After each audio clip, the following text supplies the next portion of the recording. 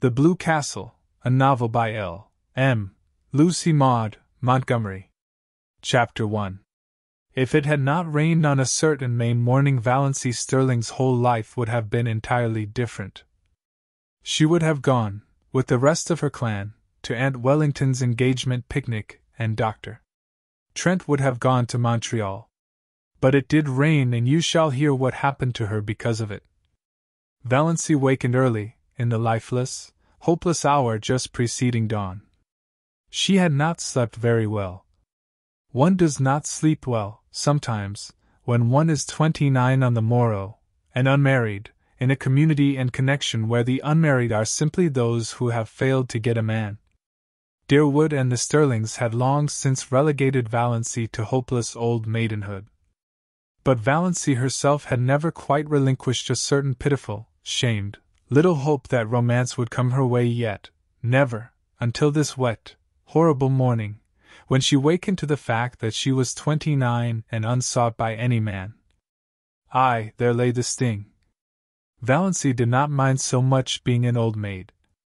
After all, she thought, being an old maid couldn't possibly be as dreadful as being married to an Uncle Wellington or an Uncle Benjamin, or even an Uncle Herbert.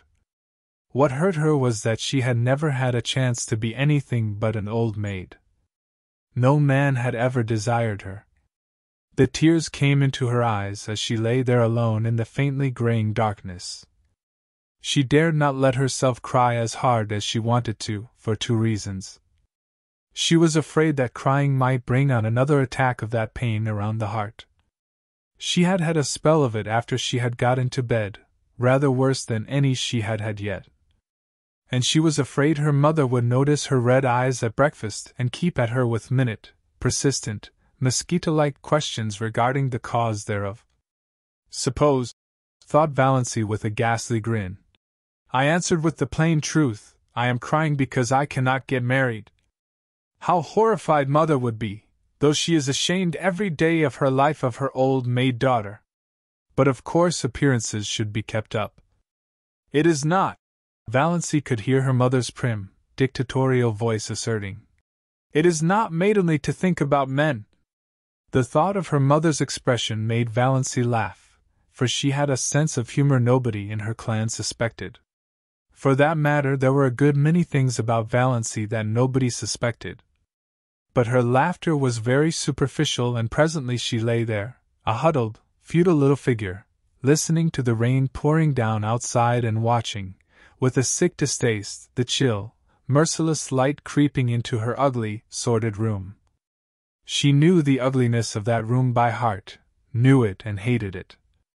The yellow-painted floor, with one hideous, hooked, rug by the bed, with a grotesque, hooked, dog on it, always grinning at her when she awoke, the faded, dark red paper, the ceiling discolored by old leaks and crossed by cracks, the narrow, pinched little washstand, the brown paper lambrequin with purple roses on it, the spotted old looking-glass with the crack across it, propped up on the inadequate dressing-table, the jar of ancient potpourri made by her mother in her mythical honeymoon, the shell-covered box, with one burst corner, which Cousin Stickles had made in her equally mythical girlhood, the beaded pincushion with half its bead fringe gone, the one stiff, yellow chair, the faded old motto, gone but not forgotten, worked in colored yarns about great-grandmother Sterling's grim old face, the old photographs of ancient relatives long banished from the rooms below. There were only two pictures that were not of relatives. One, an old chromo of a puppy sitting on a rainy doorstep. That picture always made Valancy unhappy. That forlorn little dog crouched on the doorstep in the driving rain. Why didn't someone open the door and let him in? The other picture was a faded, passepartout engraving of Queen Lee's coming down a stairway, which Aunt Wellington had lavishly given her on her 10th birthday. For 19 years she had looked at it and hated it, beautiful, smug, self-satisfied Queen Louise.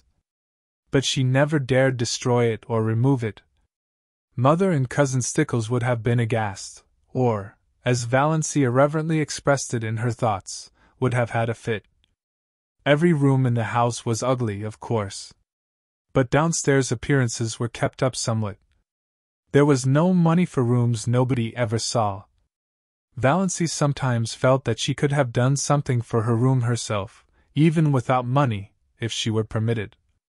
But her mother had negatived every timid suggestion, and Valancy did not persist. Valancy never persisted. She was afraid to. Her mother could not brook opposition. Mrs. Sterling would sulk for days if offended, with the airs of an insulted duchess. The only thing Valancy liked about her room was that she could be alone there at night to cry if she wanted to. But, after all, what did it matter if a room, which she used for nothing except sleeping and dressing in, were ugly? Valancy was never permitted to stay alone in her room for any other purpose. People who wanted to be alone, so Mrs. Frederick Sterling and Cousin Stickles believed, could only want to be alone for some sinister purpose. But her room in the Blue Castle was everything a room should be. Valancy, so cowed and subdued and overridden and snubbed in real life, was wont to let herself go rather splendidly in her daydreams.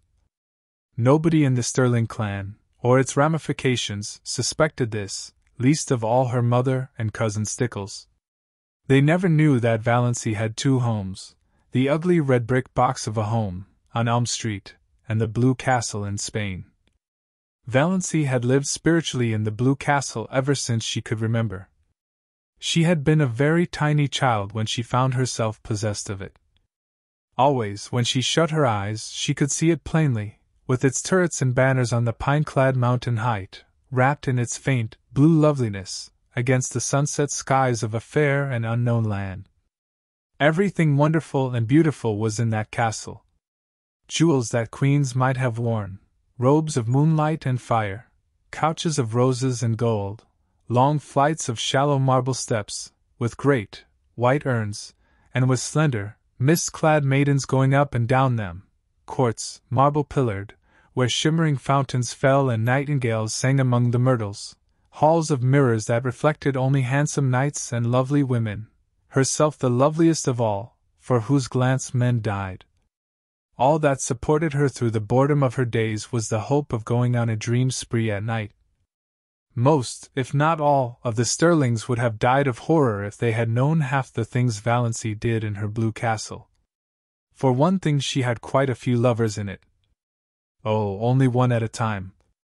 One who wooed her with all the romantic ardor of the age of chivalry and won her after long devotion and many deeds of derring-do, and was wedded to her with pomp and circumstance in the great, banner-hung chapel of the Blue Castle. At 12, this lover was a fair lad with golden curls and heavenly blue eyes. At 15, he was tall and dark and pale, but still necessarily handsome. At 20, he was ascetic, dreamy, spiritual. At 25, he had a clean-cut jaw, slightly grim, and a face strong and rugged rather than handsome.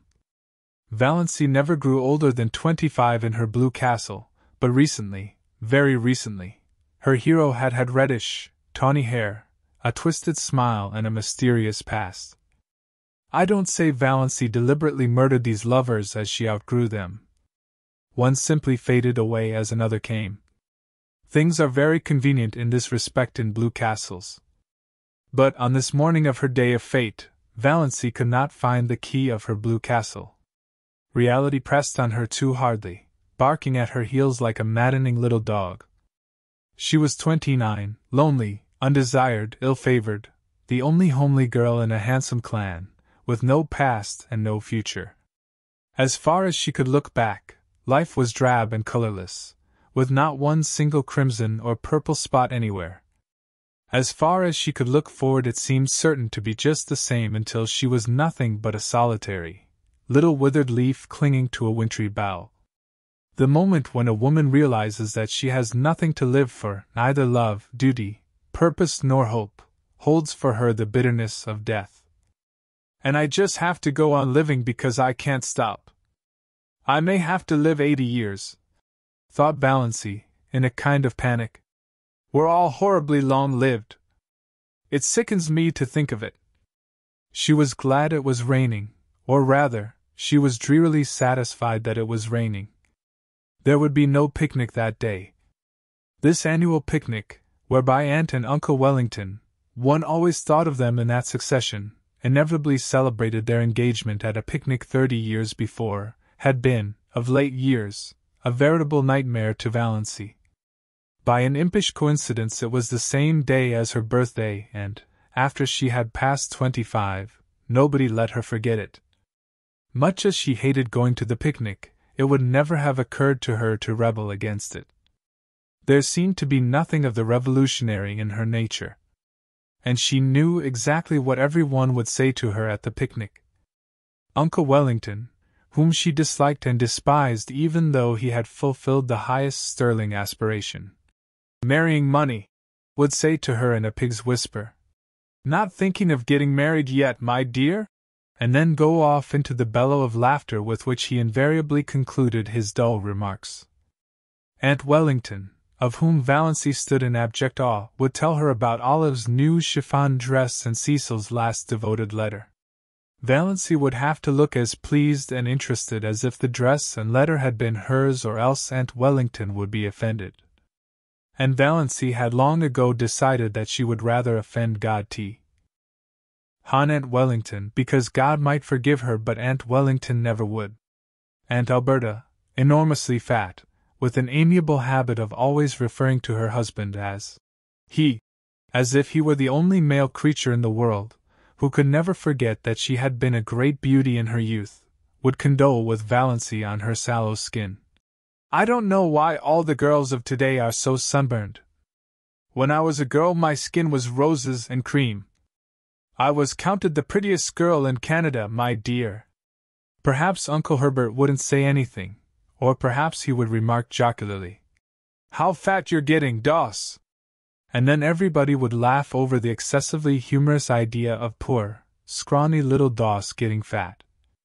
Handsome, solemn Uncle James, whom Valancy disliked but respected because he was reputed to be very clever and was therefore the clan oracle, brains being none too plentiful in the sterling connection, would probably remark with the owl-like sarcasm that had won him his reputation, "I suppose you're busy with your hope chest these days." And Uncle Benjamin would ask some of his abominable conundrums, between wheezy chuckles, and answer them himself. "What is the difference between Doss and a mouse? The mouse wishes to harm the cheese and Doss wishes to charm the he's." Valancy had heard him ask that riddle 50 times, and every time she wanted to throw something at him. But she never did. In the first place, the Sterlings simply did not throw things. In the second place, Uncle Benjamin was a wealthy and childless old widower, and Valancy had been brought up in the fear and admonition of his money. If she offended him, he would cut her out of his will, supposing she were in it. Valancy did not want to be cut out of Uncle Benjamin's will. She had been poor all her life and knew the galling bitterness of it. So she endured his riddles and even smiled tortured little smiles over them. Aunt Isabel, downright and disagreeable as an east wind, would criticize her in some way. Valancy could not predict just how, for Aunt Isabel never repeated a criticism. She found something new with which to jab you every time. Aunt Isabel prided herself on saying what she thought, but didn't like it so well when other people said what they thought to her. Valancy never said what she thought. Cousin Georgiana, named after her great-great-grandmother, who had been named after George IV, would recount dolorously the names of all relatives and friends who had died since the last picnic and wonder, which of us will be the first to go next? Oppressively competent, Aunt Mildred would talk endlessly of her husband and her odious prodigies of babies to Valancy, because Valancy would be the only one she could find to put up with it. For the same reason, Cousin Gladys, really first Cousin Gladys once removed, according to the strict way in which the Sterlings tabulated relationship, a tall, thin lady who admitted she had a sensitive disposition, would describe minutely the tortures of her neuritis. And Olive, the wonder girl of the whole Sterling clan, who had everything Valancy had not, beauty, popularity, love, would show off her beauty and presume on her popularity and flaunt her diamond insignia of love in Valancy's dazzled, envious eyes. There would be none of all this today. And there would be no packing up of teaspoons. The packing up was always left for Valancy and Cousin Stickles. And once, 6 years ago, a silver teaspoon from Aunt Wellington's wedding set had been lost. Valancy never heard the last of that silver teaspoon. Its ghost appeared banquet-like at every subsequent family feast. Oh yes, Valancy knew exactly what the picnic would be like, and she blessed the rain that had saved her from it. There would be no picnic this year. If Aunt Wellington could not celebrate on the sacred day itself, she would have no celebration at all. Thank whatever gods there were for that. Since there would be no picnic, Valancy made up her mind that, if the rain held up in the afternoon, she would go up to the library and get another of John Foster's books. Valancy was never allowed to read novels, but John Foster's books were not novels. They were nature books. So the librarian told Mrs. Frederick Sterling all about the woods and birds and bugs and things like that, you know. So Valancy was allowed to read them, under protest, for it was only too evident that she enjoyed them too much. It was permissible, even laudable, to read to improve your mind and your religion, but a book that was enjoyable was dangerous. Valancy did not know whether her mind was being improved or not, but she felt vaguely that if she had come across John Foster's books years ago, life might have been a different thing for her. They seemed to her to yield glimpses of a world into which she might once have entered, though the door was forever barred to her now. It was only within the last year that John Foster's books had been in the Deerwood Library, though. The librarian told Valancy that he had been a well-known writer for several years. "Where does he live?" Valancy had asked. "Nobody knows. From his books he must be a Canadian, but no more information can be had. His publishers won't say a word. Quite likely John Foster is a nom de plume. His books are so popular we can't keep them in at all, though I really can't see what people find in them to rave over." "I think they're wonderful," said Valancy timidly. "Oh, well." Miss Clarkson smiled in a patronizing fashion that relegated Valancy's opinions to limbo. "I can't say I care much for bugs myself. But certainly Foster seems to know all there is to know about them." Valancy didn't know whether she cared much for bugs either. It was not John Foster's uncanny knowledge of wild creatures and insect life that enthralled her. She could hardly say what it was, some tantalizing lure of a mystery never revealed, some hint of a great secret just a little further on, some faint, elusive echo of lovely, forgotten things. John Foster's magic was indefinable. Yes, she would get a new Foster book.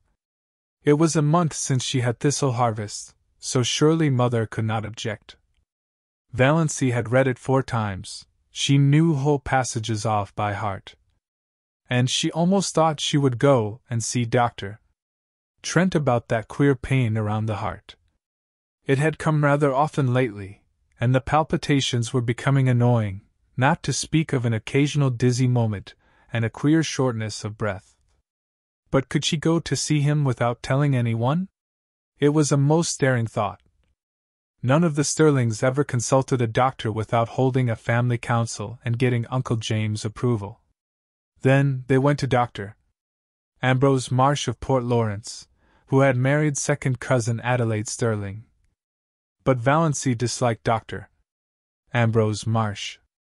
And besides, she could not get to Port Lawrence, 15 miles away, without being taken there. She did not want anyone to know about her heart. There would be such a fuss made, and every member of the family would come down and talk it over and advise her and caution her and warn her and tell her horrible tales of great-aunts and cousins 40 times removed who had been just like that, and dropped dead without a moment's warning. My dear Aunt Isabel would remember that she had always said Doss looked like a girl who would have heart trouble. So pinched and peaked always. And Uncle Wellington would take it as a personal insult, when no Sterling ever had heart disease before. And Georgiana would forebode in perfectly audible asides that poor dear little Doss isn't long for this world, I'm afraid. And Cousin Gladys would say, "Why, my heart has been like that for years," in a tone that implied no one else had any business even to have a heart. And Olive Olive would merely look beautiful and superior and disgustingly healthy, as if to say, "Why all this fuss over a faded superfluity like Doss when you have me?" Valancy felt that she couldn't tell anybody unless she had to. She felt quite sure there was nothing at all seriously wrong with her heart, and no need of all the pother that would ensue if she mentioned it. She would just slip up quietly and see Dr. Trent that very day. As for his bill, she had the $200 that her father had put in the bank for her the day she was born. She was never allowed to use even the interest of this, but she would secretly take out enough to pay Dr. Trent. Dr. Trent was a gruff, outspoken, absent-minded old fellow, but he was a recognized authority on heart disease, even if he were only a general practitioner in out-of-the-world Deerwood. Dr. Trent was over 70, and there had been rumors that he meant to retire soon. None of the Sterling clan had ever gone to him since he had told Cousin Gladys, 10 years before, that her neuritis was all imaginary and that she enjoyed it. You couldn't patronize a doctor who insulted your first cousin, once removed like that, not to mention that he was a Presbyterian when all the Sterlings went to the Anglican Church. But Valancy, between the devil of disloyalty to clan and the deep sea of fuss and clatter and advice, thought she would take a chance with the devil.